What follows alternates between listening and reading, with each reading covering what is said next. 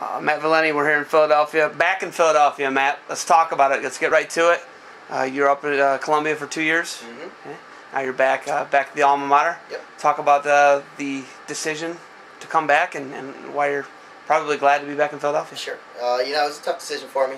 I left Penn 2 years ago when I graduated. Went up to Columbia, coached up there for 2 years with Coach Buckley, and I had a great experience while I was up there. Great group of kids up there. They all work hard. Last year when Coach Jones left and took the job as the U.S. national team coach, Coach Eider moved in and took over the position, and they never really filled the other assistant position once Coach Eider was named head coach. So there was an open position down here. I was pretty busy up in New York at the time. I wasn't going to come down here last year in the middle of the season. So this spring we started talking a little bit, and I had to make a real tough decision to leave a bunch of kids that I'd worked with for 2 years and a couple kids that I recruited up there. But in the end, this is my alma mater, and it's a place that I put a lot of blood, sweat, and tears into for a couple years, and a place where I feel comfortable, where I feel at home, and I think is one of the greatest places on the planet. So it was a tough decision, and I'm excited to be back and help these guys. Okay, so you're going to be back here to help your alma mater. That's got to be pretty cool. But walking around with you today, I'm kind of getting maybe the welcoming committee with you a little bit. People are glad to have you back. I mean, they got the Philly cheesesteak guy. Hey, Matt, welcome back. How does that feel to know that you're so welcome and that they really want you back here? That's a great feeling. And knowing that people wanted me here and that me being here is an important thing to the university as a whole, not just to Penn Wrestling, it's a very flattering and humbling feeling to have. The school meant a lot to me, and it's good to know that what I was able to do to help this university while I was here meant a lot to people around here as well. Okay, do you think that you being here, you being the product that you were produced, 3-time All-American, 2-time NCAA champ, do you think that shows kids, yeah, you can get it done at Penn. I'm here, I'm back here. Do you think that's something that is going to be very good for recruiting and showing, hey, I believe in it, I'm back here, that's why I believe in it? Well, I hope so, and hopefully we'll be able to see the results of that in a few weeks here. I firmly believe that what I did here is feasible by most of the kids who come to this school.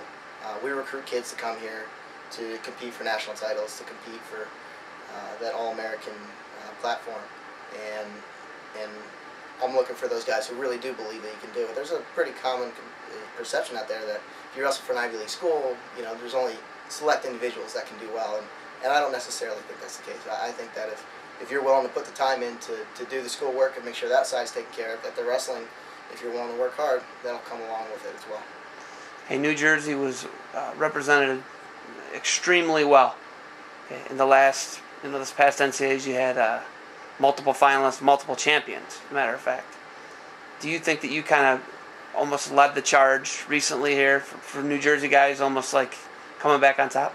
I don't think that's the case. No, I think there's been Jersey guys in the mix in the Nation's Elite for years, and you can go back to the Pritzloff brothers and back beyond them, the Fricks and guys of years past. New Jersey is traditionally a very strong state in wrestling. One of the few states with one state championship left, so when you go down and you watch New Jersey State Championships, you got the cream of the crop coming out, and those guys, they don't win a single state championship by messing around in the room and not working hard. Those guys have to put the time in to do well, and you'll see it paying off at the NCAA level.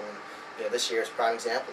There's I think 5 or 6 guys in the NCAA finals from the state of New Jersey. And, we're proud of our state and proud to see them do well. And I definitely can't claim that I'm one of the guys who led the charge, but it was a good experience to be a New Jersey guy doing well on the national scene. Can we know what you've done as an athlete here? What are you going to bring to the coaching staff here at the University of Penn? I consider myself a student of the sport. I love wrestling. I can sit down and watch matches all day. I love picking them apart, figuring out new technique, and trying to adapt that to the guys in the room. So hopefully on the technical side I can help, but also as an alum I hope that I can help share my experience and how I balanced everything when I was here, and you know how I was able to put it all together to do well and to be competitive nationally, and share that with these guys who come in from year one through seniors, just to get them to understand that you know they can be successful, and you know it's not as hard as people make it out to be.